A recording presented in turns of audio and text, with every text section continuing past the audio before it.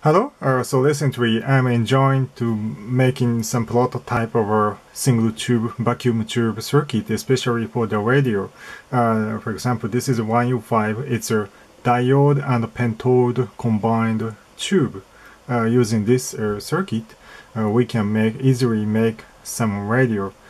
But actually, I think it's a neck to obtain the voltage.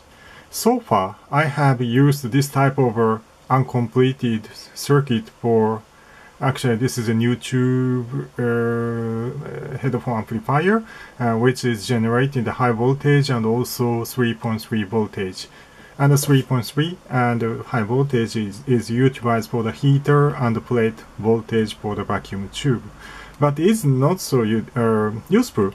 So this time I made the tiny board. Actually it has a onboard lithium polymer charger and also voltage regulator, two kinds of voltage regulator. One is 3.3 and the other is 1.8 volt. Because some of the battery-driven battery tube has a heater voltage around 1.5 and the other is around 3 volt.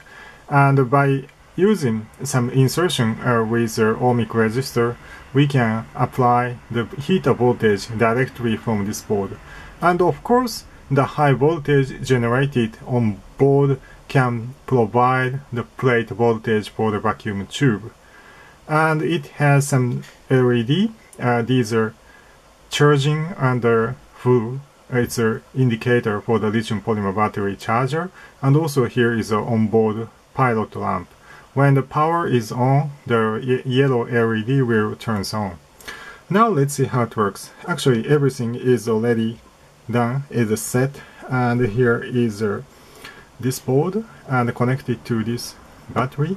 And let's switch on.